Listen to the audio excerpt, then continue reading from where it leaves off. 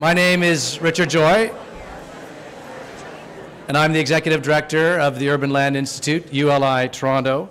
And on behalf of our Programming Committee and our Management Committee, it is my pleasure to welcome you all here to our 7th annual, needless to say, sold out 2015 Fireside Chat with Toronto's newly elected Mayor, John Tory, in conversation with John Duffy.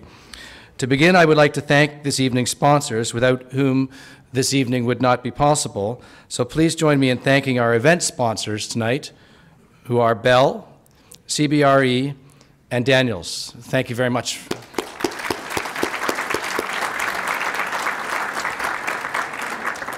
A special thank you to Bell, who in addition to being our sponsor, have purchased 13 tickets so that we could invite some lucky students here tonight at no cost. So thank you, Bell, for this. This is a wonderful thing that you've done.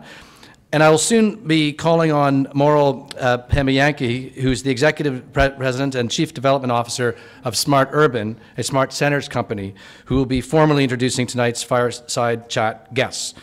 Smart Urban is this evening's presenting sponsor, and we thank them for their generous support. Thank you.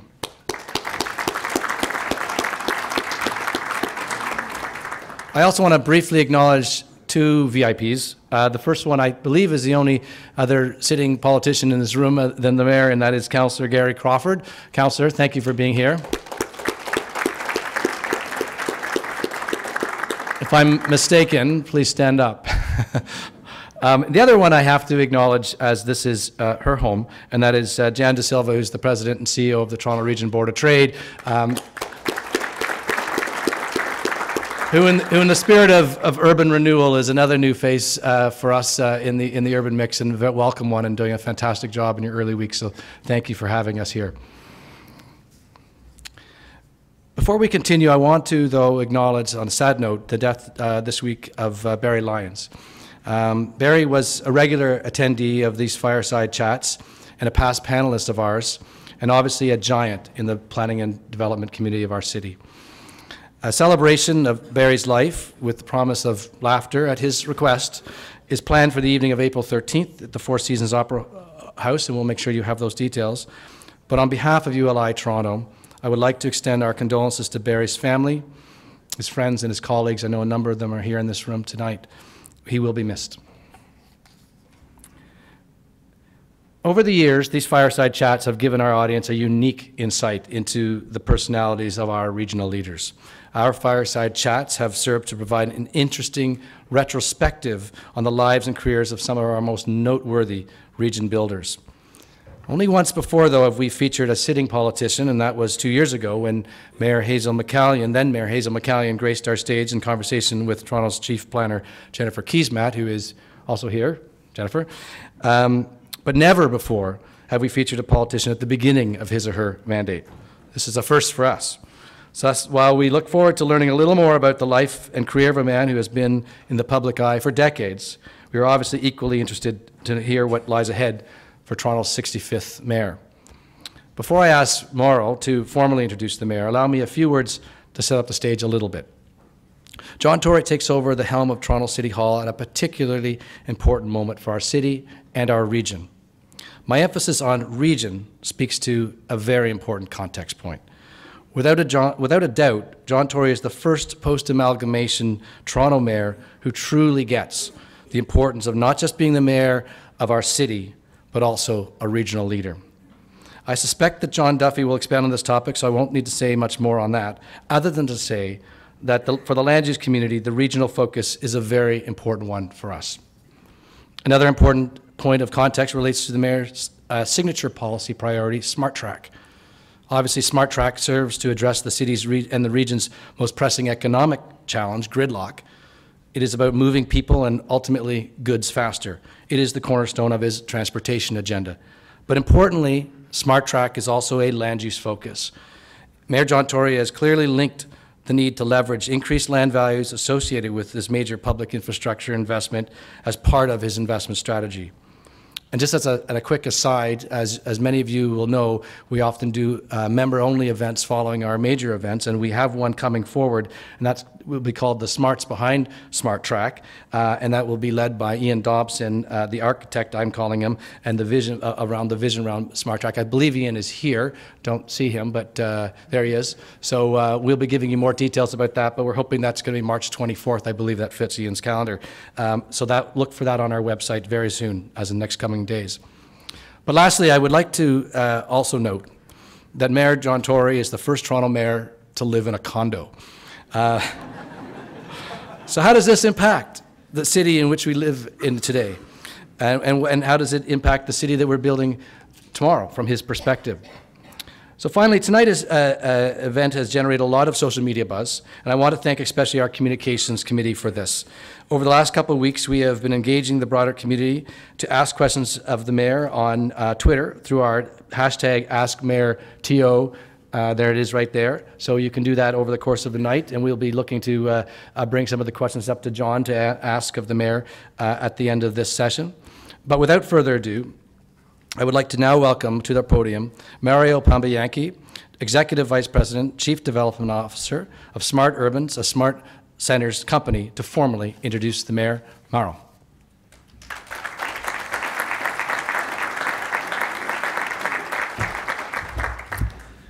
Thank you, Richard. It's a great pleasure for me to be here and to have the honor of introducing our distinguished guests. It promises to be an interesting and wide-ranging discussion about the future of our great city. John Duffy, I don't have to identify which one is which. John Duffy, who's principal of StrategyCorp, one of Canada's leading government relations and public affairs consultants, and he's probably well known to many of you in the room. Prior to founding StrategyCorp, John worked at the federal level for the Right Honourable Paul Martin and interim leader Bob Rae. John was also a strategic campaign advisor to Premier Kathleen Wynne, and he played an integral part in Mayor Tory's successful mayoral campaign, heading up the policy team with particular focus on the proposed Smart Track Transit Initiative. Our mayor, of course, needs no introduction. We see him on the news every night, speaking passionately about the city he loves, our city, his city. He seems to be everywhere, and at times I find it difficult to imagine how one person can attend so many events, chair so many meetings, and engage so many residents. We know about his work ethic. He's known for starting work early in the morning and working till late at night. And I think some of us still chuckled the first week when he was at City Hall and they had to reprogram the computers to turn the lights on at 6:30 in the morning when the mayor arrived. And I think we all know quite a bit about his illustrious career in business and in public service. Prior to the election, Mr. Tory had a successful career as a lawyer, in law, in business with Rogers. In provincial politics, he was a CFL commissioner, a leader in various civic groups, and of course, a radio host. But I think all of those were a warm-up for the challenging job that he has today. Since starting the job 4 months ago, the mayor has proven himself to be a man of action. Small and large, from traffic to frozen pipes, or today's topic, hydro blackouts. I heard you on the radio on the way down. One highly visible one is his initiative of towing illegally parked vehicles on major thoroughfares during rush hour, which I think has been quite a success from what I've heard, and it has put the mayor in good stead with many Torontonians who, as you know, complain in equal measure about traffic and the Maple Leafs. So, Mr. Mayor, one down, one to go. On behalf of ULI, please welcome John Duffy and Mayor John Tory. Thank you.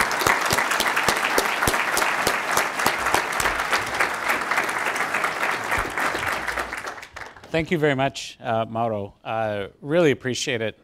And I want to say on a personal note, as one of the former campaign team that helped Mayor Tory, we were very grateful to Smart Centers and Smart Urban for not suing the heck out of us when our advertising team plagiarized your signature prefix for our signature transit proposal. So mille grazie.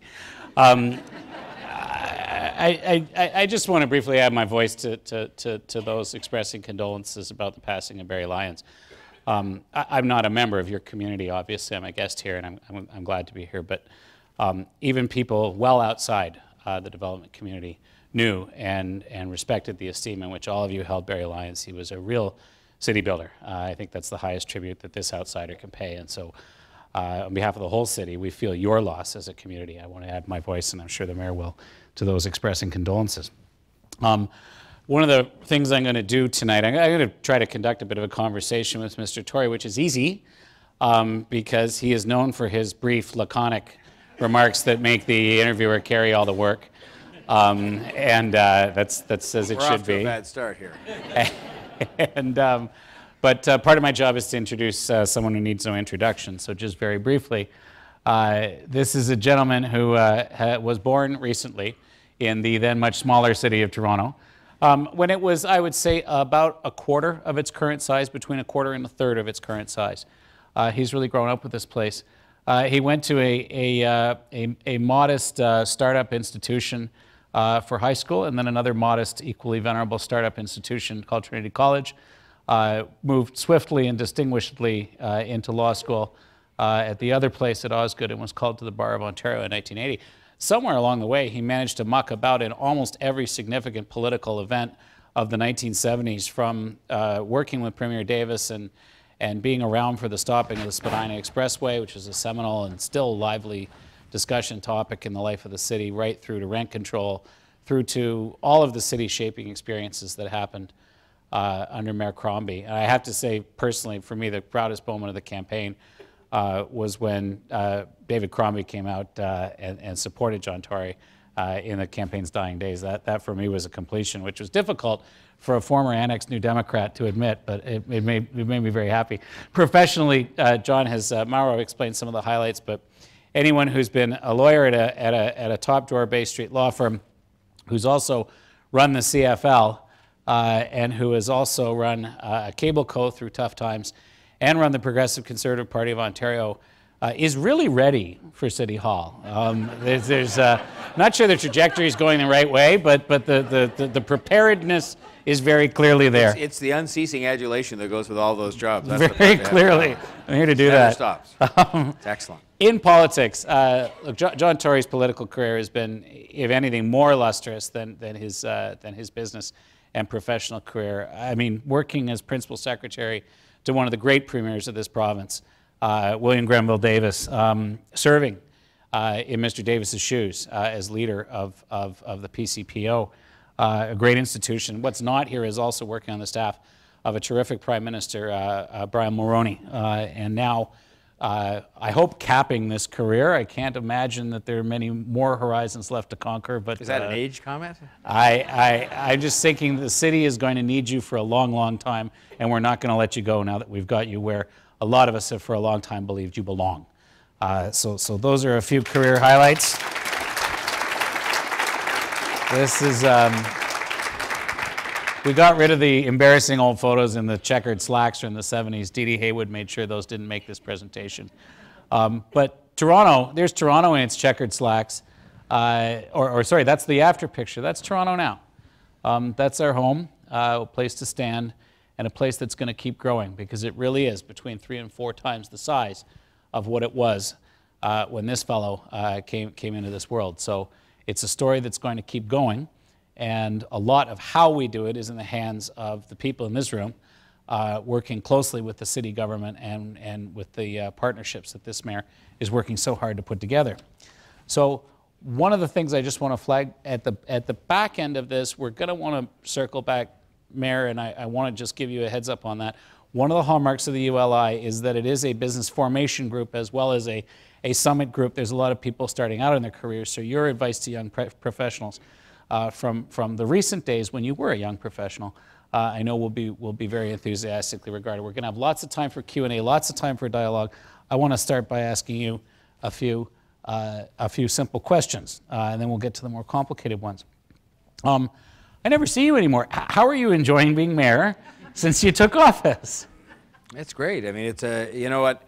I gave a speech last night and I said to people, it's a privilege to have a job like this, and I mean that. I mean, the chance you get to sort of deal with different issues and meet people and see what's going on in the city, whether it's business, social, cultural, political, artistic, development it's a privilege. And so I'm enjoying it very much. It's hard work, and I'm a bit frustrated by the process sometimes, as I know you are, but that's something that I'm going to work to fix because I think we can do better at that, but it's good. It's all good. It's a great city. Good. You're new on this job, and you're actually new to City Council. I guess the last time Toronto had a mayor that was new to City Council, and I'm looking to Steve Paikin to tell me if I'm wrong, because he will, was, I believe, William Howland, going back to about 1906. So it's been a while since we put a rookie into the captaincy. That's got to mean that there are some things that you didn't expect. And maybe it's the process requirements, or maybe it's something else. But I was wondering if you could share with us, as much as you're willing, what's been a surprise? Not much has been a surprise. I mean, I have been not surprised, but can comment to you on the professionalism, notwithstanding some of your frustrations, which I'm sure we'll discuss with the public service. They're just amazingly competent people. I think they are looking for a greater sense of direction than perhaps they've had in recent times, and I'm happy with my council colleagues, including Gary Crawford, to offer that, because I think that's what we're there to do. So that hasn't been a surprise to me, but it's just been a pleasant observation how competent the public service is. I guess I've commented before, and again, it isn't a surprise, but I am struck by the fact that there sometimes is a lack of urgency about things that I feel a great sense of urgency about. Maybe it's because I'm old, but I feel a great sense of urgency about a lot of the things that are confronting the city, and I recognize that in a big government you're not going to get things done overnight, but I think there are some things where we've allowed that lack of a sense of urgency to lull us into a place where a great city could be a lot greater if we just got at some of these things, and that's what I would like to do. And but that's going to involve some change at the City Hall on the part of my political colleagues, to be candid, and including myself. I mean, I'll just tell you a story. I mean, it was on the public record, but I stood up at the end of the last council meeting, and we'd had a good council meeting. The tone of it was, I think, significantly improved over what we'd seen in previous times. And I just said, however, that I thought that we could do a lot better, because I found the part of the process astonishing, whereby people would come in the middle of the council meeting and file endless notices of motion, the purpose of which, quite frankly, were just to sort of get something on the record or get a news story in the newspaper and ask for yet another study. And the very same people that are doing the studies, that are there really just to get that one day's publicity, are the same people that are asked to do the serious studies that relate to different aspects of what you're doing and what we're doing with respect to parks or culture or economic development or whatever. And I just don't think we can go on that way. I mean, it's sort of a misuse of everybody's time. And so I made that little talk, and I think I sat down and everybody was sort of saying, where did that grumpy fellow come from? But I meant it in a very sincere way, and not a critical way of people. I was just saying, I think we have to change that sort of thing in order to restore confidence in the process on the part of citizens and business people and others. But aside from that, as I said, it's a privilege to have this job, and I sort of knew what the rules were when I took it, it's a great challenge. You've worked in very senior roles at the federal level and at the provincial level. You just described 2 seconds ago, this Toronto government is a big government. A lot of people wouldn't see it that way compared to the feds or compared to the province. Tell me what's big about this government. Well, I think it's big in the scope of things that it deals with, and I actually think the scope of the federal and provincial governments taken separately is actually, the city government's scope in terms of the things it deals with on a day-to-day basis for its people and for its businesses and for its cultural world and so on is actually wider. And it's much more granular, because you're actually dealing, I mean, those governments, a lot of what they do, and I'm not diminishing the importance of it, is about making big policy decisions on foreign affairs or the economy or whatever, and transferring money. Whereas the city government has responsibility, for delivering services. The water has to come on, the police have to come, the fire department have to come, the planning decisions have to be made, and on it goes. And so I think in that sense it's a bigger government, in that there are probably moving parts that if you multiplied them all out would be more in number than you might get in the other governments. And so I think, and I think that's a challenge too, because what you're dealing with, of course, is a big government with a lot of moving parts, with a government, the political structure that actually has resting in one place kind of a quasi-executive structure with the legislative structure. I mean, there is no majority party, there is no power as a premier or a prime minister normally has to make decisions and say, like a CEO normally would, that's what we're going to do.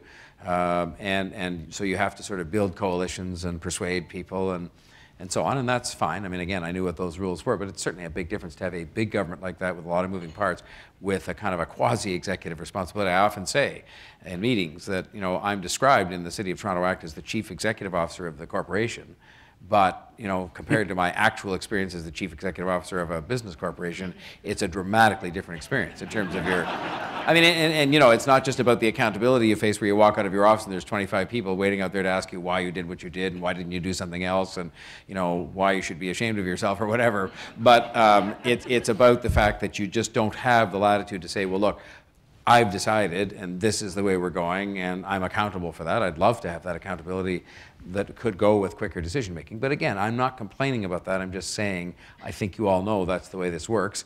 The system is what it is, and so it's very different than being another kind of chief executive officer. Interesting. Well, it's obviously grown because we all remember when the Toronto government was a small thing and mostly designed really to execute public policy set in the province. But looking more broadly, you're a Toronto guy. You grew up in the city. You grew up with the city. You work closely with a lot of the leaders who've guided the city's rise. Now it's your turn, and the starting point is so important. How would you characterize where you think we are in the life of the city? Where is Toronto at when you sit on your desk at the second floor of City Hall? Well, I think we've now matured into, and I don't, you know, you can use various of these expressions and they all sort of seem sometimes tired, but I think we have matured into a global city in many respects. The first and foremost of them being we may be one of the only truly global cities in the context of who lives here and how we live here together. And I think that if there's one thing that I'm very anxious to make sure that we both preserve and do better at, because there's substantial room for improvement, it is making sure that in the area in which we're seen as a model, which is all the people coming from all the places they've come and living here peacefully together and all having the same opportunity that we expect as Canadians, that we will be able to continue with that and avoid some of the things we've seen in many, many other countries, including countries that are well-established democracies and liberal democracies like ours. I think in terms of our physical form, as it were, we've gone through a transformation from a day in which we thought, well, you know, we have so much land here, we're such a big country, we can afford to just to sort of do anything we want, to a day when we come to recognize for a variety of reasons, including environmental reasons, you know, cost-related reasons and so on, that we have to have a denser kind of development in the City of Toronto itself. And I think that's a good thing, properly done. And that relies on us and you to do that properly together. I think in terms of its kind of artistic and social and cultural evolution, the city is evolving again into a sort of a global city that, I mean, I marvel at the fact, I really do, the fact that our city, which is not the biggest by any sense globally, is in a relatively small country and is a great city, but nonetheless we rank, and several of our Canadian cities rank in the top 5 or 6 or 7 of any list that's ever published about cities in the world. And I think that says something about the care and the professionalism of our public service and the leaders we've had and decisions that have been made. But I think it also speaks to our values and says that the reason people rank these cities so high is not because of the weather, for sure. It's not because of the fact that we're the biggest. It's because they see that we've taken the care and the consideration as a result of the values we have as Canadians to do things, I'll say properly, that's the word I would use, and carefully. And as a result have constructed something very special. And I think my job and your job and the job of all the other people in public life, whether they be public servants or politicians, is to keep that evolution moving forward positively and not screw it up. Not screw it up. And I mean not screw it up socially, not screw it up physically, and not screw it up economically. And there are lots of pitfalls in front of all of us where we could screw it up. And I think we have to sort of avoid doing that and try to move it forward. So let me ask you this. That's interesting. Some say that Toronto is the result of patient and prudent, sensible, good work and leadership and participation. Others would say it's more fortune's child. Advantageous place, reasonable climate, lucky in its choice of neighbors. It's obviously a bit of both. Maybe you can reflect a bit of what you see about either aspect of it a little bit more. It's interesting to hear your view on. Well, I think it is. Look, good luck is good luck. I mean, what do they say? Sometimes it's better to be lucky than smart. But having said that, I mean, we have also done some things right. We've done some things wrong, and I don't want to focus on the negative, but I think if you looked at the degree, when you talk about the growth of the city, the degree to which we oversaw that growth, saw it happening, participated in it, benefited from it, and yet we failed to take decisions, and I say we in the broadest collective sense, to put in place the kind of infrastructure, to sometimes put in place the kind of standards that would make sure that growth wasn't just growth for the sake of growth. And so I think we have to sort of put up a couple of caution flags on that. And certainly one of the reasons I'm so committed to doing something substantial in the period that I'm given about public transportation is I think we had allowed a significant deficit to develop there. And as far as I'm concerned, that's bad for the quality of life in the city. It's bad for the economy of the city. It's bad for, I think, sensible development. I mean, it's not really good for anybody. Maybe the auto industry, I suppose, and people who sell gasoline. But I mean, and I'm not anti-car at all, but I'm just saying I think they might be the only ones who'd say, well, we'll just leave it the way it is. But having said that, I think those are some things where we have been, you know, I don't know whether we're short-sighted or lacking in courage. And I think, you know, as we talk a little bit about intensification, I mean, I think we're going to have to summon up some courage going forward. And I mean we as in politicians, but we as in people and citizens and people in the development industry to find new and better ways to do things because we simply have to accept the fact people want to come and live here. This is a good thing. You know what a good thing it is. But there's going to have to be different forms of development that are going to be accommodated within the city, accommodated by everybody, you, us, and the citizens, in order to make sure there's places for them to live that keep the city with the kind of character we'd want it to have. So, you know, I just think it's some good decisions that have been made. You went all the way back to mentioning this, but on an expressway. There's still people around who violently disagree with that decision.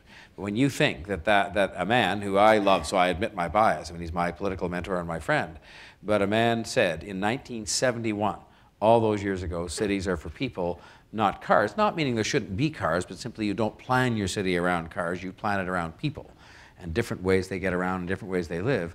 And you know, that he was back then creating a Ministry of the Environment, it was a far-sighted decision. That was smart, in my view. Other stuff has been lucky. Fair enough.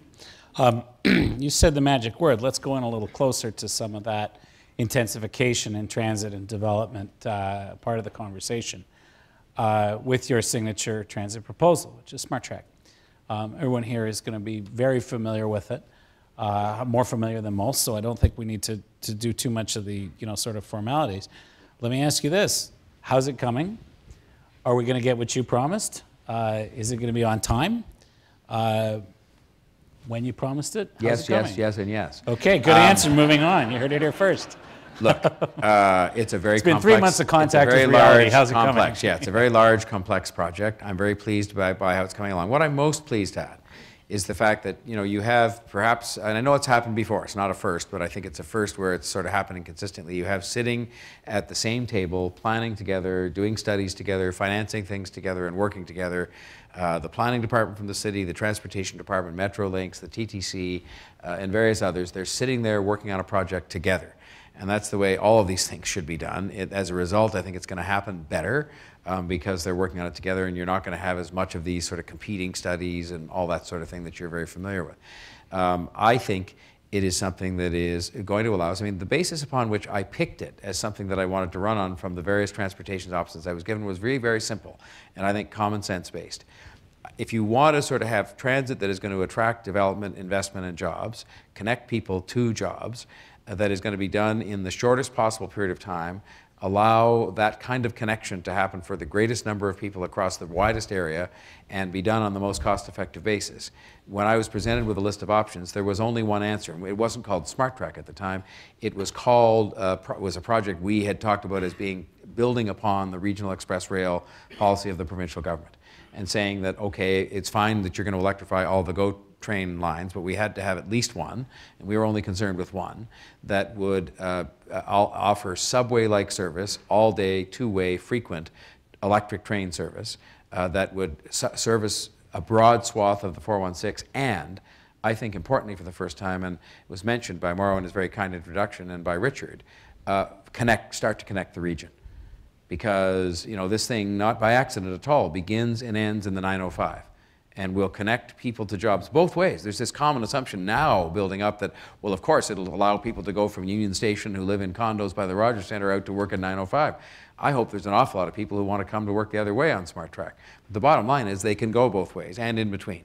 And so when the options were put in front of me in terms of what could be done with a particular emphasis on speed, because I felt so strongly about the deficit that had built up on public transportation, picking what turned out to be called Smart Track was an easy choice because it's cost effective per kilometer. It's a concept that's not being done for the first time here. It's being done in Britain and Washington. It is a concept that makes greater use of existing assets. It is a concept that's going to affect and be a benefit to a broad swath of people, millions of people across the entire GTA. It is regional. It does connect people to jobs. So to me, it was an easy choice, literally. I mean, you know, in the meeting where the options were put in front of me, I quickly said, that's the one that meets the test that I'd set out. And that was the test I set out, which to me is just a business-like test you would set out as to how can you best invest your money and get the best return as quickly as possible. There are lots of barriers to, I remember at the time that we talked about, you know, I said, okay, you understand that this is not something that's just going to happen overnight. It's come from outside. I don't remember you saying that, but never mind. I deny everything too. Within that, we are among friends. What do you see as the biggest barriers to getting it done swiftly, as expressed, on time, on budget? What's preoccupying you on that front? I would say it's a lack of will on the part of any one of numbers of people. I mean, it isn't just about politics and government. I mean, sure, the government agencies have to decide together they're going to do something, do a Smart Track. And it won't be exactly, you know, and I know this will lead to some great story in the newspaper saying he said it won't be exactly as he said it was. Well, heresy. I deliberately indicated during the election, and I was pilloried for it from time to time in those endless debates, that I couldn't answer every single question about it, because how could you possibly? That's why we're doing the studies now. And so, but a project that is close in nature to what I talked about, yes, it needs the will of politicians, but it needs the will and participation of the development industry, for example. This thing is going to work. It is working for the benefit of people who want the city to grow and to develop, but it also requires, you know, those people to grow and develop the city in order to make it work over time. I mean, you can see the effects of projects we've undertaken in the past where development didn't follow the transit or wasn't allowed to through a lack of will and various other explanations. And it means that what you have is transit that doesn't work. I mean, it works in the sense the trains run every day, but it doesn't work financially in the long-term best interests and producing a kind of at least some kind of return measured in different ways on the investment we made. So I think it's going to require, I think the thing that could best cause it to come apart, or most likely cause it to come apart, is simply that fracturing, where we all decide we're not going to get behind this. And this is a bit our way. You'll have to admit, a bit our way as Torontonians and as Canadians. We start to sort of argue about these things and decide that instead of saying, no, let's get back focused on all for one and one for all, on getting some things done, we argue and we restudy and we reopen and we redebate and people second guess. And I understand it's a democracy, and you know that goes with the territory, and it's a free country. But at the same time, we've got to make some decisions, I think, on this and many other areas, that this is the direction we're going, make the decision, stay the course, and get it done. Because that's what happens in every other area of life, including families, small businesses, big businesses, charities. They don't have the latitude that government seems to think it has to sort of change your mind, have somebody come with a new report, decide you're going to change direction, reopen debates, review decisions all the time. We've got to make some decisions we stick to, and this is one that I certainly intend to try and show some leadership to make sure we stick to and get it done in the 7 years, so that people will be riding on those trains and getting to their jobs, and it'll relieve a lot of the problems we have with public transportation.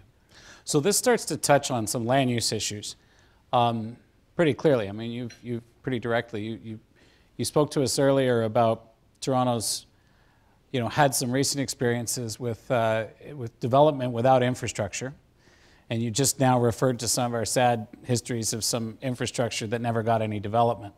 So we've sort of looked at life from both nasty versions of what can go wrong here. Matching up intensification and transit investment, as I understand it from the work that we did on a campaign and from the thinking that was out there from people like not only Dawson, but Glenn Miller's here from CUI, and there's the Honorable Glenn Murray, who's one of the unsung people on this. What are we going to have to do to make that come together? Because that's new. That sort of Madrid, Hong Kong doctrine that some call rail and property, and now London doctrine, is a little bit new to Toronto. What bridges do we have to cross to get to I think that? we're going to have to start looking at things with a greater sense of balance, and sort of, I think politics generally, and when I say politics, I mean that in the broadest sense with a small p, the sort of process of the interface between people in public life, but also governments and business and so on, has become, I think, a very polarized sort of world when it can't. It can't, especially in a country like this that has a lot of government, for good or for bad, and where maybe that's why we've done careful planning and so on. But I think we've got to start to recognize the fact that on the one side, we are not going to be able to accommodate the people here. We're not going to be able to justify the investment we're making in public transit and so on if we don't accept as a community that there must be development and that there has to be certain different kinds of development. And so that means some of the work that I know Jennifer's working so hard on to try and establish that there's going to need to be mid-rise development in certain parts of the city where right now it's resisted by the community and by politicians. And I think we're going to have to summon up the courage to say, look, we're going to have to do this, but we're going to have to find the ways to do it that is compatible with the neighborhoods, which can be done, that is cost effective for people in business like you are, and so on. But we have that challenge, so that's going to require courage and imagination on the part of lots of different people. Then flip it around and say, the other thing we're going to have to do, and this is going to rest more on you, understanding the fact that we in public life are going to have to say to you, you can't have development without infrastructure. We went by for a number of years, I think, where we were satisfied to say, we'll deal with that later. I remember I spoke often during the campaign about the headline, you'll remember, that appeared at the last council meeting in August of the old council. And the headline said, 750 stories of development approved in one meeting. And I sort of said in the debates, I wasn't sure whether to treat this as good news or bad. I mean, good news it was in the sense a lot of jobs and a lot of activity for your companies and a lot of new places for people to live and work and all the rest. But at the same time, I said to myself, have we asked all the questions and got answers? What about parks? What about schools? What about recreation, libraries? What about roads? What about transit? And on it goes. And I think if we're being honest with one another, not only were those questions perhaps not asked as thoroughly as they might have been, but we certainly didn't get the answers right then and there. And say, look, we're not going to postpone this discussion about transit for 10 years when the building's up and occupied for 10 years. We're going to talk about it now. And so I think we're going to have courage on all sides to say, look, we've got to look at the city as a great sort of organic place, and that we have to make those decisions in that way together about the city. And you have to put up with the questions we're going to ask and insist on answers to with respect to that infrastructure. Right. And we are going to have to show more courage with the citizens about saying that if we're going to live in the city and want to live in the city, then there's going to be some intensification required. Last I checked, they're not making any new land in Toronto. So we're going to have to find new and creative ways that are compatible with the neighborhoods and so on that make the city great. So to me, it is establishing that balance, but you can't have one without the other, either one.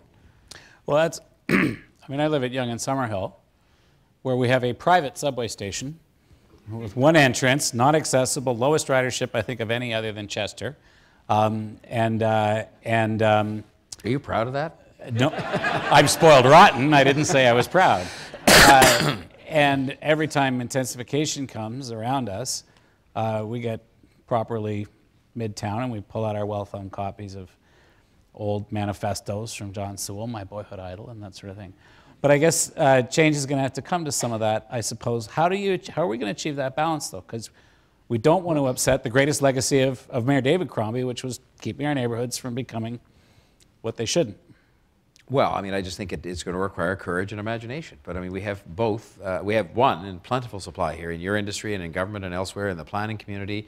We have some of the most clever people in the world here who can help us with those kinds of ideas. And I think that I've seen in this city, and I've certainly seen in Europe and other places, very attractive mid-rise development that does not obliterate or otherwise damage the character of the neighborhoods that are adjacent to it. So let's let the planners at Twitter.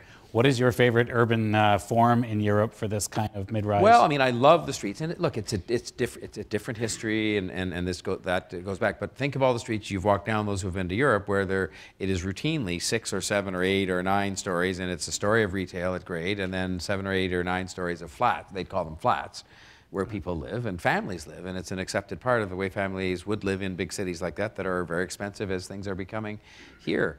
And I think those streets are very comfortable to walk along. They are oftentimes adjacent to neighborhoods that are more like what we have here. But I just think, and I think there are developments that have taken place in Toronto, including in some of the places where these developments are very controversial, that if you look at them are very attractive and very compatible. And once they're there, and established, people don't go by and curse them every day.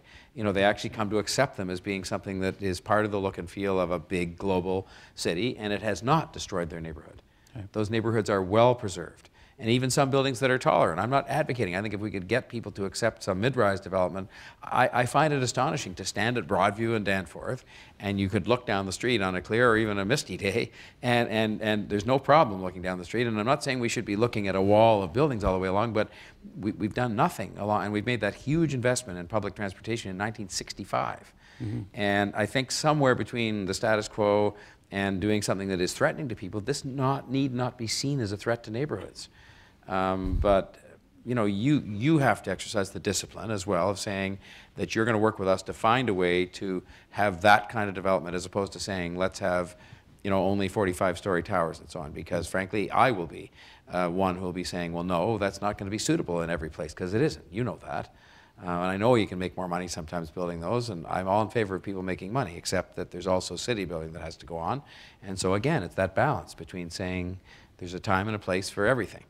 And there's lots of places for tall buildings, but there's also places for other kinds of development. And I think we haven't had the courage collectively as a community, and sometimes perhaps you haven't shown the imagination to say, well, let's find ways to do that that is compatible and that lends itself to being next door to those neighborhoods. And next door to the transit. That's why you're putting it there. Right. Or major arteries. So, Ford Nation, take note. Tory admits he's been Why to are we Europe. into that? You've been to Europe and you liked it. Okay. I'm so glad the campaign is over. And I will, sensible discussions can happen. And just to put it on the record right now, because people are fascinated to write about this stuff, I'll be going back to Europe as appropriately. I'm not a big traveler that travels for the sake of doing it, but I'm going to get out on the road and sell the city, because the investment isn't going to come here by itself. And the mayor isn't the only person that can sell it, and I'm not going to go by myself. But at the end of the day, the mayor is the head of the city government, and is, I think, part of your responsibility is to sell the city as a place to invest. I think it's also useful to go and see things, for yourself, that allow you to see how things are done in other cities, because you'll come back better informed about that sort of thing. But I intend to go out and sell the city, because I think there's lots to sell, and it doesn't sell all by itself. It does, but I think you've got to work even harder. There's lots of competition out there for investment right now, and I think we have to get more than our share because we deserve it. Well, yeah.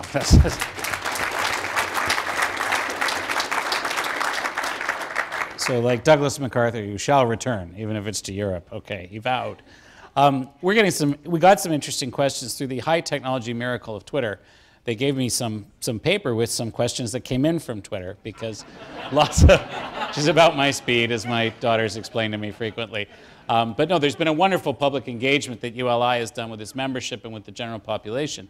And we did want to make sure that some of those voices had a chance to be heard. I mean, one of the interesting questions that came in was from a Kendra Fitz-Randolph, whose mom, if I remember properly, was a downtown activist of a previous generation, but I may be wrong on that, who wanted to ask Mayor at John Tory TO, what do you think about funding for creative business and arts improvement, particularly on West Queen West, but maybe more broadly on our signature streets and avenues, and is it a competitive lever that you want to go and sell us in Europe with?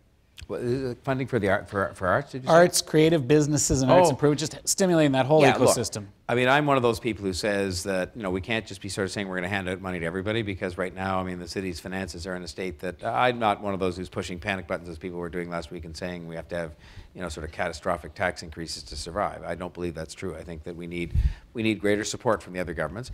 I will say this, I mean, because I seek every opportunity to say this that I can.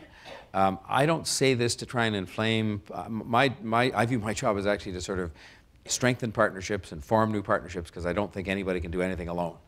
I do think that we have to get over, in both this country and in this province, the notion that somehow it's politically incorrect to do things for Toronto. Toronto is at the heart of this country. Toronto is the economic engine of this country. Toronto is the fastest growing city in this country. Toronto is the best known city in this country. Toronto is a magnet for immigrants and investment in this country. And everything that is done for Toronto is going to strengthen Canada and Ontario. And so it should not be viewed as something to apologize for, but something to be proud of, and that's going to build up Ontario and Canada. And so in that context, I think that I'm going to be sort of trying to make sure that we get get additional investments that we require in things like public transportation from those other governments who have access to the sources of revenue that grow with the economy. When you hear the good news about our economy, I guess growing at now close to, what, 3% next year, which is fabulous relative to the rest of the world, that actually won't benefit the city's finances very much because we rely on property and commercial taxation that don't grow with the economy necessarily. I mean, they don't. And so I think that while I want to sort of solve our problems that way and try to do it, and I've committed to myself to doing it at or below the rate of inflation when it comes to property taxes, and that will have a beneficial effect on commercial taxes, which, as you know, we're rebalancing, I still think that we have to use the tax system locally to make sure that we have a thriving creative sector here. And I committed myself to that during the campaign too, because that is part of what's attracting investment. It's not by accident we've become one of the startup capitals of North America. I think we're seen as second or third in all of North America. And we have here something quite unique. In the United States, the financial capital is in New York and the sort of innovative capital is in California. But they're separated. We have here the financial capital and the capital of innovation in the country in the same place, which is Toronto. And that is going to require, to keep that going, the great educational critical mass we have here, especially in the areas of technology and areas like that. And it's going to require, you know, things like sound public transportation to connect people to jobs, but it's also going to require a thriving creative class because that attracts people who are innovators and risk takers and startup people, and we need those people to come here. We need them badly to come, and that's partly what you're out selling. When I go with a delegation, I'd like to take not just business people with me to go somewhere. I'd like to take some people from the arts to say, hey, you know, you want to come to this city because it's a fabulous place to live in terms of the quality of life, speaking about the arts, not just about the business community, which is great.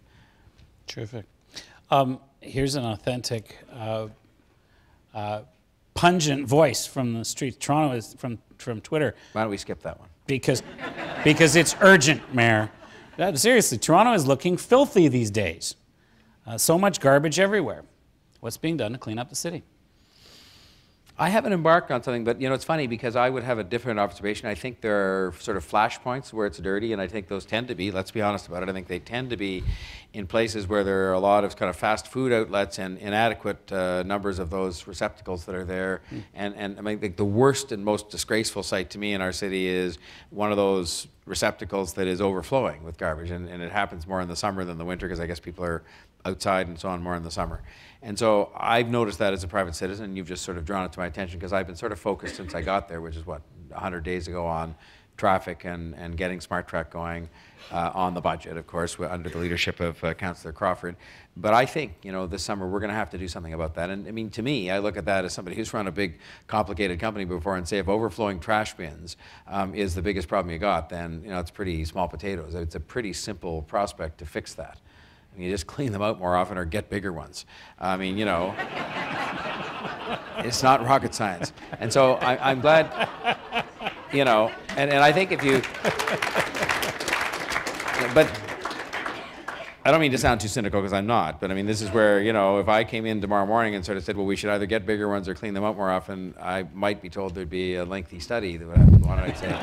Well, I don't think so. But you know what? You've drawn it to my attention, and I think it's correct in some places. But I think actually anybody who says the city is pungent or whatever, they're exaggerating. I think the city is still fairly clean, but we have to make it very clean, and we have to make sure it stays that way because I think, and I still have people come to me who are visiting here who tell me how clean the city is, but we just can't let down our guard on that, that's all. Well, I think you'll have to RFP that lengthy study, or you're going to be in a lot of trouble. But our good friend, ULI's good friends at Buzz Home, actually ask you something that's on Twitter that speaks to your powerful emotive response about garbage. Do you prefer house living or condo living? I think I can guess. You know, it depends at the stage in your life you're at. I mean, I think if you're lucky enough to be able to live in a single-family home when you have children, I mean, it's great for them to have a yard to play in and so forth. And so we were fortunate enough, my wife and I, we had 4 kids. We started off living in an apartment, and then we bought a house and moved from house to house. And then when our kids left, we moved to a condo. Now, at that stage in our lives where, you know, the kids are gone and living in their own homes, I think condo living is wonderful. I mean, it's downtown, it's convenient to sort of close the door and not have to worry about many things. So if you said to me, I would say I've enjoyed both parts of that part of that aspect of my life. I even proved to myself that I really don't care where I live much, because I don't, and my wife Barb would confirm this to you. During the time when our condo wasn't quite ready, but we'd sold our house, I lived above her office in a 500 square foot apartment that wasn't even, I mean, didn't even have the conveniences of a brand new condo building, because it was kind of in one of those old second floors of a retail building, and she was conveniently out of town most of the time for some strange reason that we were living there. And I was very comfortable, and I said to her when she came back, you know, I could get used to living here, it's fine. I mean, it's got everything you need. It had a small place to watch TV, it had a bed, it had a bathroom, it had a little place to cook and eat, and I thought it was great. So the hungry years on the souvlaki joint on the Danforth, you missed those. So, but anyway, because both forms of living are good. And you know what? Again, I mean, we're going to have to adjust, we meaning you and us, to the fact that condo living is going to be an established part of life. I was delighted, by the way, to see that the development unveiled at Bathurst and Bloor last night contained a really strong commitment by a respected developer to rental accommodation. Yeah. I thought that was wonderful. But having said all that, there will be rental, I hope even more of it, and we can talk about affordable housing if anybody wants to, because I sure would like to. But there's going to be condos too, and I think all we have to take account of is there are going to be more and more families who will choose. It's not just a matter of being forced to by price, and so they'll choose, as they do in many other great cities, to live in multi-unit residential accommodation downtown, because that's where they want to live. And we'll have to make sure that we have both buildings and surrounding amenities that take account of the fact that that's how they're going to live, but their amenities won't be in the form of a single-family home with a backyard, but that's why they'll need a park, and they'll need a library, and they'll need this, and they'll need that. And I think that's an exciting prospect, actually. Let's talk for a minute. That's not going to happen. Talk as long as you want about affordable housing. Well, I'll just say because I know this. how important it is to you. I only want to say it's important to me, and I haven't really had a chance to talk about the sort of social side of me, and I did last night in the speech I gave to a very business-oriented audience, about 400 people, and I said, first of all, people like me have to do a better job explaining to average citizens the difference between public or social housing and affordable housing, because I think a lot of people blend the two issues together in their head and think when politicians or others are talking about the need for affordable housing, they're talking about public housing. We need that, and we need that to be properly repaired, and frankly the state of our public housing is a disgrace morally, and it's a disgrace business-wise, because they're public assets and we're letting them fall down. Next year, if we don't continue to act as the city government's trying to do, we're going it alone at the moment, there will have to be closed due to uninhabitability 4,000 public housing units in this city. I mean, who would ever let that happen to an asset that they own? Would you let that happen to your house? Would anybody?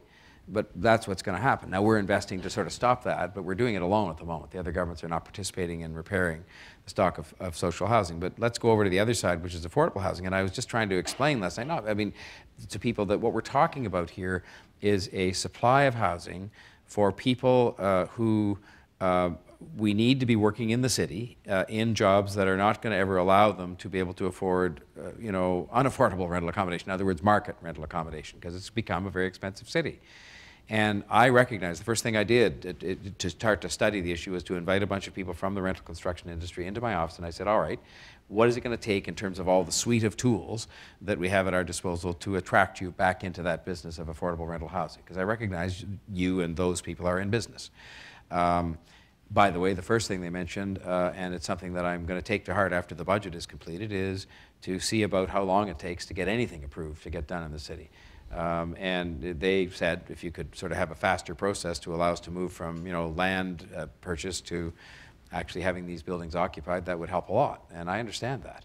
So I'm very committed to making sure we do better. We set a target of 1,000 affordable housing units a year back in about 2009, I think, and I think we're thousands behind already on that, and we've got to fix that, because you can't have a city that is socially healthy, that is economically healthy, given the jobs that do exist for people who are going to make a lesser income, and those people are not going to be commuting in from Peterborough or Ajax. They don't have a car, and they have to have affordable accommodation in the city, and you have to build it, and we have to make sure we help to make that possible. One of the best tools for enabling, historically, that building process and handling some of those balances that you described is Section 37 benefits. But they're a subject of lively discussion. certainly among experts like this. You have indicated a desire to review Section 37 benefits. Can you maybe share with the group a little bit more about what your thinking is? What would you like to see the focus on? Where do you have a sense it might stand improvement? Where are you coming from on Section 37? Well, I could utterly keep myself out of trouble by saying it's not my responsibility, it's the province's legislation, and they'll deal with it as they see fit. But I won't do that. That wouldn't be like you. I will only say this. I'm fascinated by the fact that if you look at all the court decisions about Section 37, when people have got into court disputes with one another about it, the wording that the courts come back with is that it has to be sort of a clear, transparent connection between what's being asked for and what's being built. And so on. I mean, I'm oversimplifying the court cases a bit, but not too much. I find this the murkiest kind of process that I've ever seen, and I say that as somebody who's relatively new to civic politics as an elected official. And I think what we need to have with it, more so than anything else, is clarity and transparency and consistency, because I think it's fair to all concerned. I mean, the government as well as the people who are in the development business on the other side of that table, or those tables.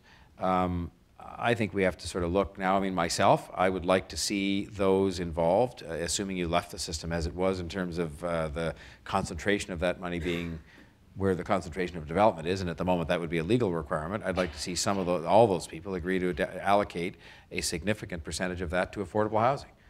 I can't talk out of both sides of my mouth, and the money's not going to come from, you know, falling out of the sky for that. But having said all that, I just think there's a need for us to sort of revisit that to make sure what we're doing is equitable, sensible, and as clear and transparent as the court cases seem to say, but I'm not sure I find it an incredibly clear or transparent process. Don't know if you do, but I just, as one newcomer to City Hall, I don't.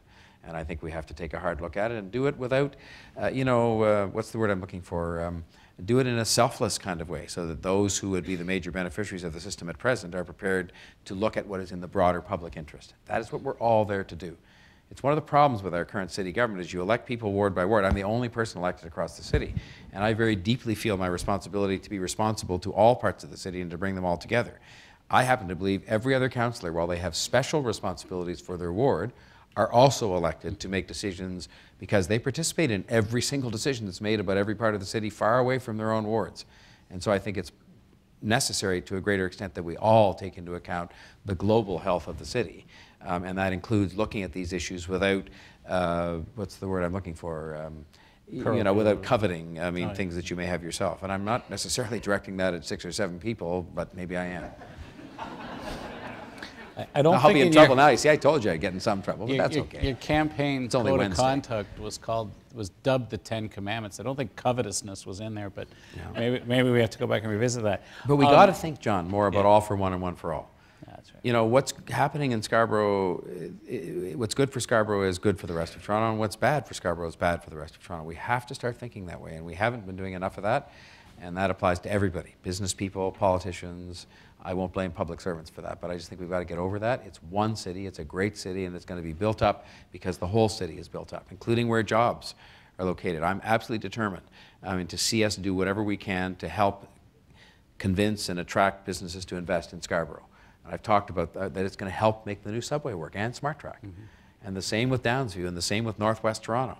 Those are places that haven't had the level of investment, and I understand, that's the free market at work, but I think there are things we can do to convince people to go and locate jobs there. It's going to be healthy for the city, healthy for those neighborhoods, good for the transit, and so on. And I just think that we have to start thinking that what's going to happen in Northwest Toronto is as good for the guy in Southeast Scarborough, for Gary Crawford, as it is for the people who are up in Northwest Toronto. Fair enough. Food for thought, you've set the table for a banquet, and there are lots of hungry people who I know want to engage. So maybe if we can start to move to questions from this group. We have an able and dedicated staff of TRBOT and ULI volunteers who are patrolling the area with microphones. So if any of you have a question, there's one there, and I think there's another one on the other side. But if any of you have a question, just please raise your hand. She'll come on over. Just please rise, state your name and your affiliation, and let fly with a question for the mayor. There's a hand up there. There is a hand. Okie dokie. You always worry about the first guy that's got a question. Absolutely. Please state your name and affiliation and let fly. Hi, my name is Kyle Pinto from Energy at Work. And just coming from a sustainability background, I wanted to see how you think, and I know that you have experience with Race to Reduce, being the chair there, how you think sustainability fits in with the future of the city, with resilience, looking at energy management. Crucially important, and for example, I think we've got to get back at with again your cooperation and people that are in related industries to those in this room. The tower renewal program, for example. The Race to Reduce. Some of you may not know what it is, but it was an initiative that was undertaken under the umbrella of Civic Action, which I was the chair of. And it, when we first thought of it, was actually one of many of David Pico's ideas, but I sort of picked it up when he got sick and subsequently when we lost him.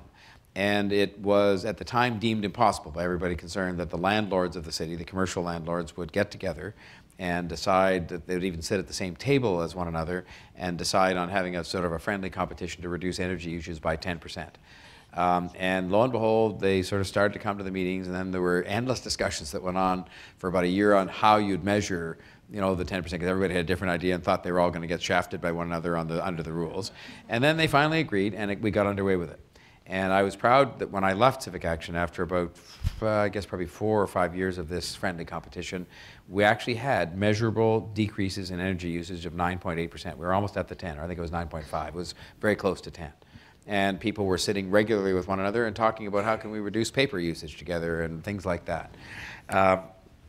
I would then say to myself, well, there's a whole bunch of people that aren't involved in that, other smaller landlords, residential landlords, and so on, but that comes back to something like the Tower Renewal Program, which says with our huge stock of particularly rental housing built in the 60s and 70s, and it was built in a particular way with a particular, bonus of land, at least bonus of density given for the land that's around it. So there's opportunities there, and why don't we have more discussions than we're having, right now about people who want to take the initiative to not just energy retrofit those buildings, but renew those neighborhoods. Those high-rise buildings are neighborhoods, and oftentimes they're in clusters. And there may be some things that you could benefit from in that regard by using some of that land in a different way that's there from a previous time. And so I just think that sustainability in that sense, the resilience, I mean, today I'm down having a press conference with the CEO of Hydro and the CEO of the Toronto Water, the manager of Toronto Water, talking about the last few days' events with pipes and Hydro. And one of the reporters says, it's one of those questions that sort of implied we weren't really sort of ready to deal with these things. And I said, well, it's not so much that we've made plans, it's that things are changing and we're not keeping up with the change in the weather. And we could get on to a long discussion about that, which we won't do here. But the bottom line is things are changing in terms of the weather, and therefore we've got to keep up with that in the context of what we do vis-a-vis sustainability, but also resiliency. So there's a lot of work to be done in all these areas, but all of these things are going to require partnerships again. The government can't go around and decide we're going to we don't actually build a lot of buildings. We shouldn't be building hardly any. You should be doing that, and that's what you're good at, but we should be making sure that they meet a certain standard, and I think we're doing not a bad job of that, but we've got to do much more of it, including retrofitting a lot of the old buildings and doing things like Race to Reduce carried through to residential buildings or to public buildings. Even the public buildings are not really keeping up. Yeah. With a lot of those buildings, as I understand it, and I was hearing from Gregor Robertson, who was in for your well-hosted and very successful Big City Mayors Conference. With a lot of them, the energy wastage is the key to creating a potential revenue stream that can actually provide the funding to pay for the capital improvements that are needed. In the world where the city is somewhat capital starved and the other two governments are not as forthcoming as you want, is there a role, does the housing task force you've got, for example, have some room for thinking about roles for private capital in making that equation come together? Yes. And now I'm not presuming what their report's going to say, but I can tell you that it was set out in their terms of reference, and I made it clear to Senator Eggleton, who kindly agreed to take on the chairmanship of that I wanted them not to be constrained in how they thought about how we could address governance and financing and other questions that are related in particular to the Toronto Community Housing portfolio, but that's a large number of buildings in the city. And I said to him, I fully expect with him and people like Ed Clark and others involved, I will end up with a report that goes well beyond advising me with respect to Toronto Community Housing and gives me a lot of other ideas on housing generally and how we can do exactly what you say. Which is, see, I'm not afraid I mean, subject to the usual role, whether it's an oversight or regulatory role by government. I'm not afraid of the ingenuity and the capital of the private sector. I think we desperately need it to make the city work well. I think it is like beyond my comprehension that the major pools of capital that exist in this province, the Teachers' Pension Fund and OMERS, and you could name as many of them as I can, are investing in projects all over the world and very few at home. It's beyond belief to me that that's going on, but that's going on because we've sort of shied away from saying these are people we should welcome, subject to appropriate oversight and the appropriate role for government that we see as being appropriate depending on what we're talking about. We should welcome them and welcome their ideas and welcome their ingenuity that have attracted them to people all over the world to build and finance and operate, or whatever it is the deal says, different projects. Because otherwise we have the alternative, which is what we've had for 25 years. We just don't get stuff done. I'll take a question here. In my introduction, I said you were, and I believe this, the first post-amalgamation mayor who really gets what region means. And I'm wondering, and you've had great experience before you were mayor as leader of Civic Action, as chair of the Greater Toronto Marketing Alliance. Here we are in the Toronto Region Board of Trade. ULI Toronto's tagline is advancing the Toronto region. Region is really, really important. Now that you are mayor, what does that mean for your mandate? It means that I am not going to confine my own efforts on economic development or on transit or on advocacy to the other governments to sort of my own show by myself. Economic development in particular, we're probably the furthest advanced on because I continue to be the co-chair of the Greater Toronto Marketing Alliance with Mayor Dave Ryan from Pickering. And maybe the fact that he and I are the two co-chairs of that makes a statement in and of itself. You have a mayor from 905 and the mayor of 416 together as co-chairs of an organization that is meant to advance the economic development of the entire region. And so that means that one of the people that, when I do go on one of those trips that I talked about earlier to sell Toronto, I'm actually going to be going to sell the Toronto region. And I'm quite happy if Bonnie Crombie wanted to come with me, the mayor of Mississauga, and if we took somebody from Sheridan College, which is located more in Brampton and Mississauga than it is in Toronto, because that was going to be the best foot we were putting forward for this region. And I think that kind of cooperation is crucial. Gone should be the days when people from Mississauga, Brampton, Richmond Hill, and Toronto all show up at the same trade meeting in Frankfurt and run into each other in the halls and tour by each other's competing booths. We're in this together. People are going to invest in the Toronto region. It's city regions that compete with one another. And when I had the privilege of overseeing a study that was done in that regard, you saw that those that do it best, which by the way include Montreal, London, Miami, and so on, they did it as a region, they did it cooperatively. And we're going to have to then go from there to public transportation. Same thing. Gone should be the days, gone can be the days where we can afford to make decisions and say, well, my only job is to worry about 416 and we're just going to have transportation, you know, for 416. It doesn't accord with the reality of how people live and work. And so I intend to be active in the region, that I intend to be showing leadership with Civic Action and the Board of Trade and others at bringing people together to talk about these things, and I hope make decisions together. And I think the provincial government is thinking the same way.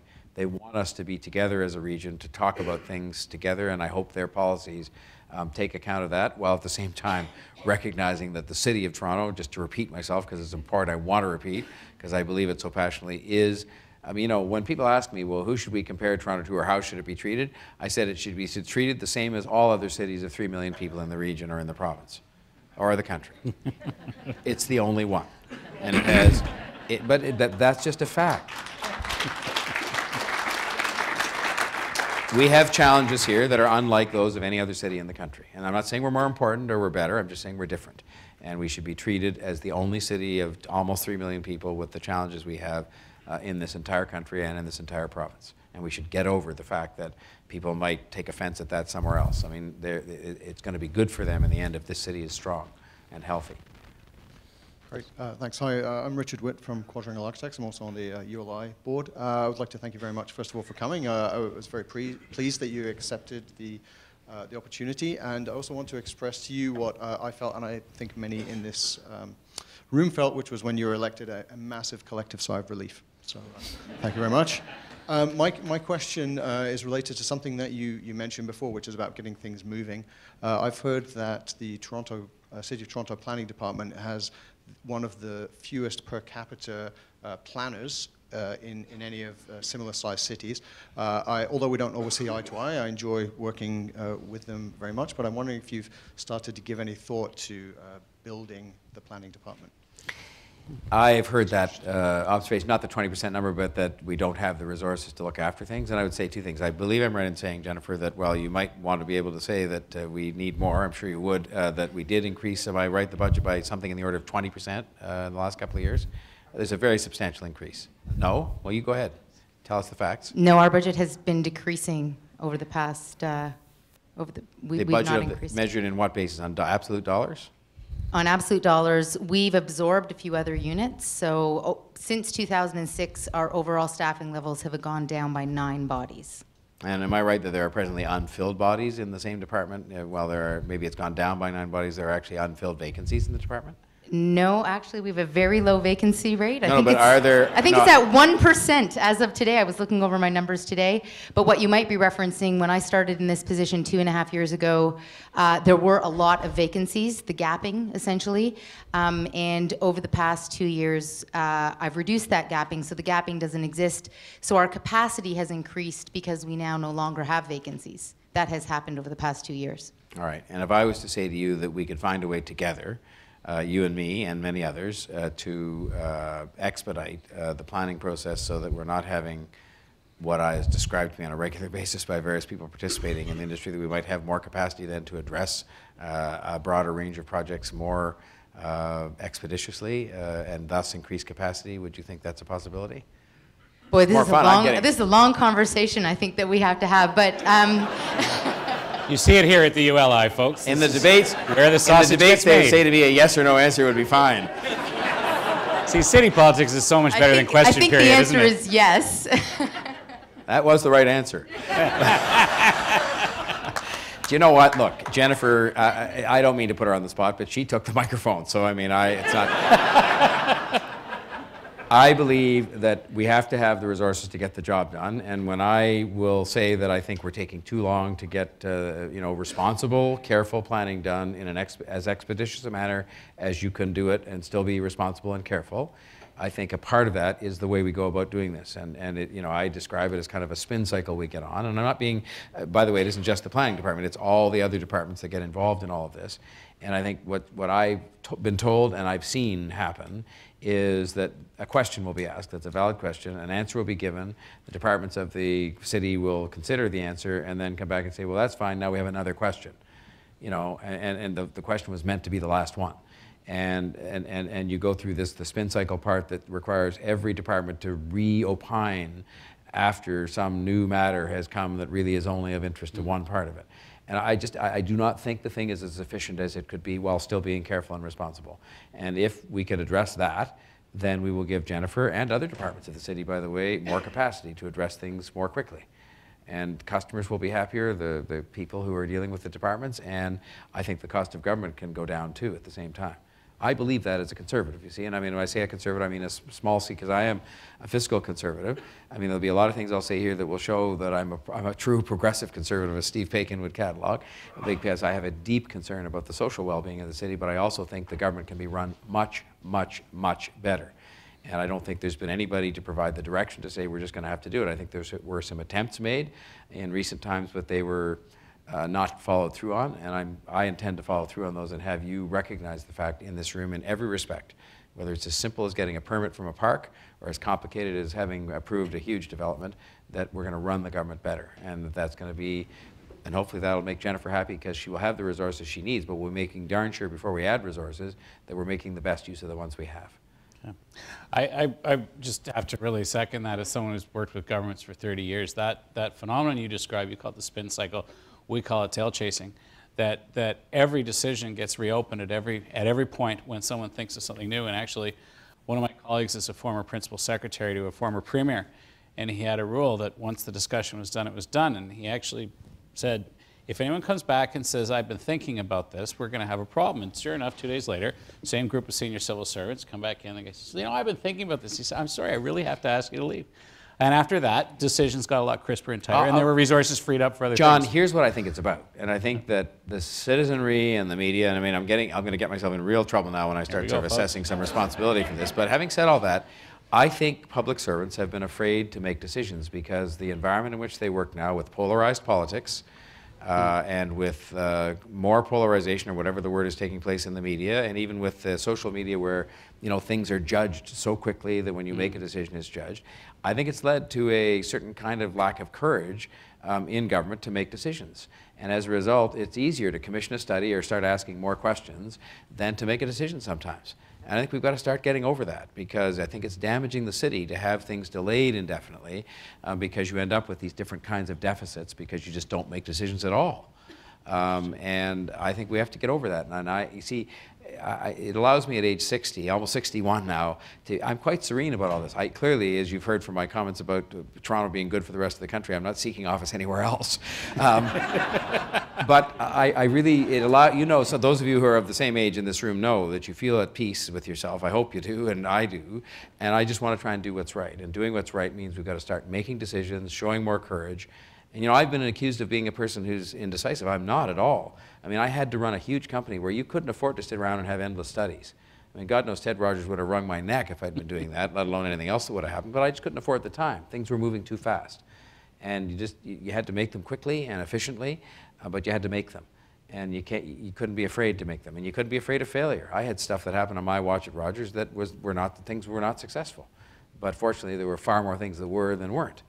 But I think people are afraid of making a mistake, and it causes the decision-making process to entirely bog down. And you had an expression for it a minute ago. At the Waterfront Corporation, somebody the other day said, checkers, checking, checkers, checking, checkers. Checking each other's work. They're all, well, I better check your work and check your work and check your report and read your report and write another report about your report. And of course, the result is hugely expensive government and decision-making that takes forever, neither of which are acceptable in a fast-changing world. So this is your checkers speech, Mr. President. That's it. For the historians of the group.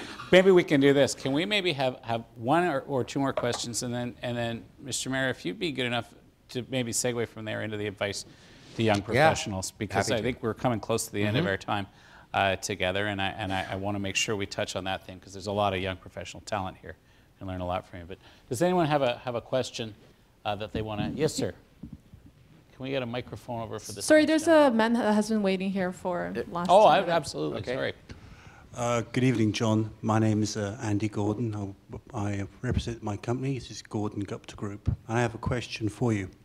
Do you believe that mixed-use development defined in the city's plan is understood by the city, the developer, and the province in creating sustainable development? I'm sorry, just in the middle of it there, it said mixed-use development, then I just didn't pick up part of what you said. Mixed-use development is, as defined by the city's plan, is understood by the city, the developers, and the province in creating a sustainable development within Toronto. I don't know, but I'm inclined to believe that we're not seeing it as much of it as we should, and this leads to, this leads to, for example, and I've been on the job for 12 weeks, but I'm astounded already at the instances in which I see people, and I understand, it's business's job to be business, but I'm astounded at the degree to which I see people trying to push us to abandon the protection of employment lands, which are in the cause of building a community that has mixed uses within its boundaries. And so I'm sometimes of the view that it is maybe, if you're implying that government doesn't understand what mixed use is, that sometimes business chooses not to understand. Because I think business people are smart enough, and I think so are government people. I think it's maybe one of those things where people are choosing not to understand it because it doesn't suit them, whether they're business people or people in public life. But I think if we want to have sort of balanced communities that are communities of the future, that there has to be mixed-use development. Not everywhere all the time. I mean, again, we seem so intent all the time on having these black or white false choices. But I just happen to believe that, that's the way we're going to build a healthy community, that we're not having all of everything in any one place, whatever it is you're talking about. I don't think that probably totally answers your question, because I wouldn't know the answer, frankly, in terms of whether government understands what it is. You might suggest I don't understand either, but you're entitled to that opinion. Now, one more question from the gentleman with the microphone. Hi, I'm Gary Waddington from Infrastructure Ontario. First of all, I wanted to say it's a real pleasure to have an articulate mayor like you. And I hope you're still saying that in 6 months. I'm sure I will be.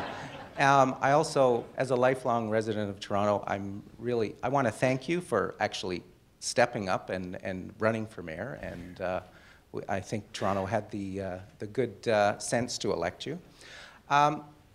So my question is, I keep reading in the Toronto Star, all the transit experts, Ed Levy, Richard Soberman, saying about how Toronto's missing the boat by not building the relief line.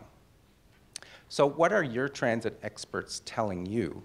And are you concerned that if, heaven forbid, there's some natural or man-made catastrophe that shuts down the Yonge University line, there's no subway into downtown?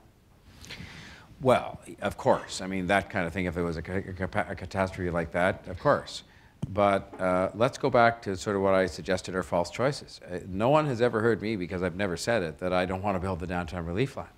The observation that I made, and one of the reasons when I was presented with that whole list of things I could really sort of put myself behind as a candidate for mayor, that the downtown relief line was on there. And I said, well, you know what, this other one I want to do first, because the downtown relief line is a 12 or 15-year project. There's no way it's going to be done any faster. I mean, Jennifer's department had the first, or whoever did it, had the first of a series of meetings last night to start talking about the route. I'm actually ahead of them on Smart Track, even though it's just started, because the route is determined by where there are tracks already laid down, by and large. You know, so that's why this can be done in 7 years, and the downtown relief line will be 12 or 15 years. So what I have said very clearly, and now as the mayor and one member of the city council, is we're going to do Smart Track, but we're going to continue with the work on the downtown relief line, because it's going to take 12 to 15 years when Smart Track is going to be done in 7. And I think this is part of the problem that we've had as a city. You know, it's one of the things we didn't do as well and wasn't as smart, where we sort of would do one project and then sit back and admire it for 4 or 5 years and not be on to the next one. I mean, the cities that are doing well these days when it comes to public transportation are continuously building public transit. So I'd like to think that we'll finish Smart Track, and maybe about the time it's finished, it will be the time for the construction period of the downtown relief line to begin. So you simply sort of take the talent and the resources and all of that and finish one and begin another. I don't know if the timetables line up quite that way, but I mean, having said all that, that's those who sort of write me up, which they do quite often, and sort of say somehow I'm not committed to the downtown relief line. I mean, the downtown relief line is a part of our transit planning that will go forward in the next 15, 20 years. I mean, it's a 12 to 15-year project, and there are projects that go beyond that, and we should be planning and working on them all because it takes so long to do it. You know, so, and with respect to the catastrophic event, I mean, we are where we are.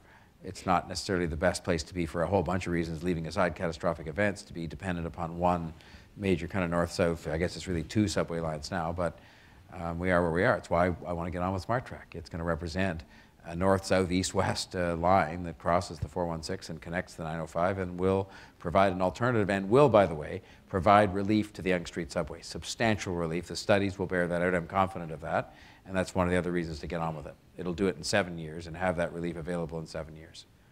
So the other advice to young professionals then, other than go into transit planning, you will never go hungry, and as long as John Tory is in charge of your town.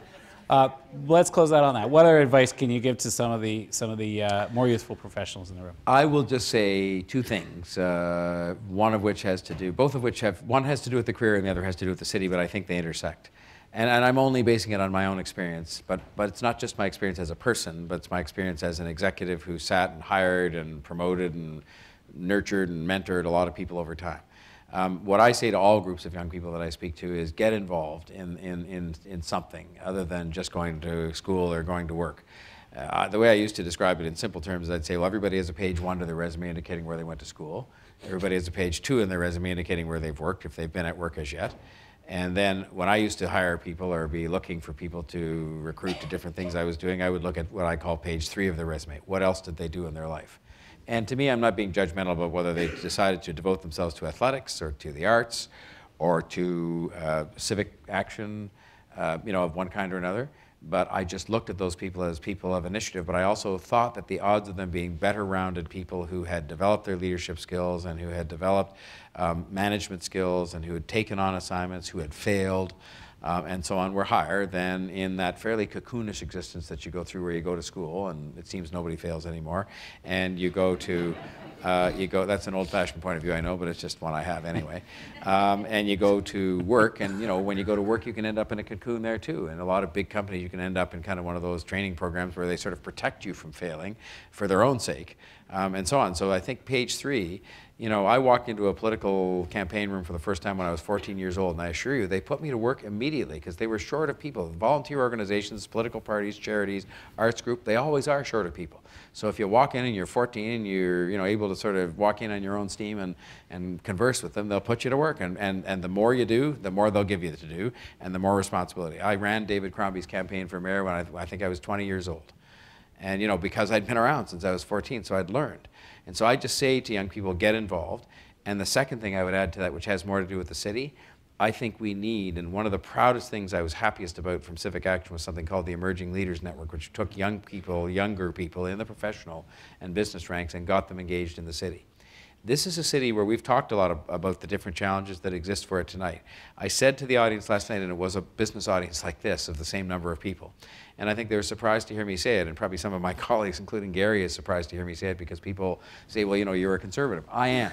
I promise you I'll try my hardest with Gary's help and Denzel Menenwong's help and so on to run the tightest ship that you've seen in the last 50 years in the city in terms of just value for money. By tight, I don't mean it's going to be nasty or mean-spirited at all. In fact, it's going to be generous. But it's going to be generous in an effective kind of way. But I will say to you, I think the single biggest issue facing the city is not about the development. That's a big issue. It's not public transportation. That's a big issue. We've discussed them all.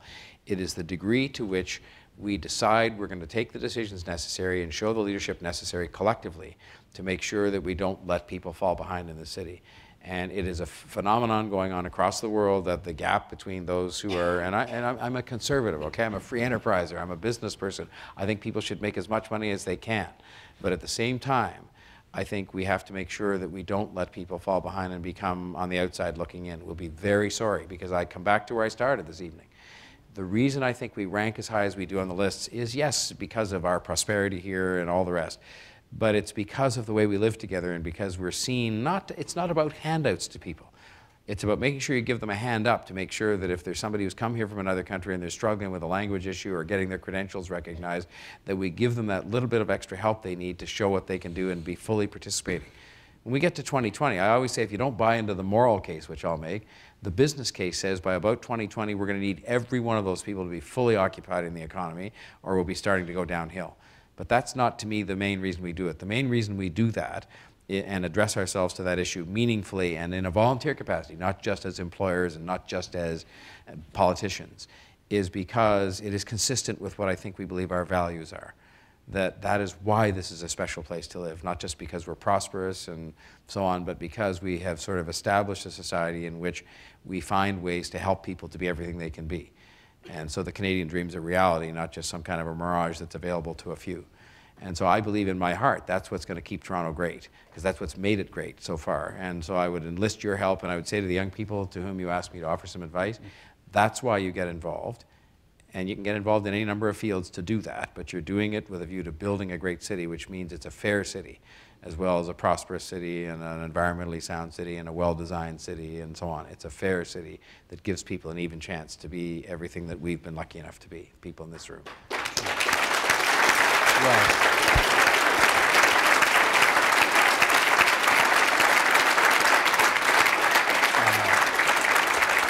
Thank you, Mayor Tory. The luck is really that of all the folks in this room for you letting us look into the challenging and fascinating and thoughtful world that you see around you from your position at the head of council and on that office on the second floor. You've been terribly generous with your time and with your candor. We're really grateful. To thank you properly, Rob Spanier, who is the chapter head of ULI, is gonna say thanks. But I want to thank you personally. Thank you, John. Thank you really very been much. enjoyable as always. How about another round of applause for John Tory and John Duffy? Thank you.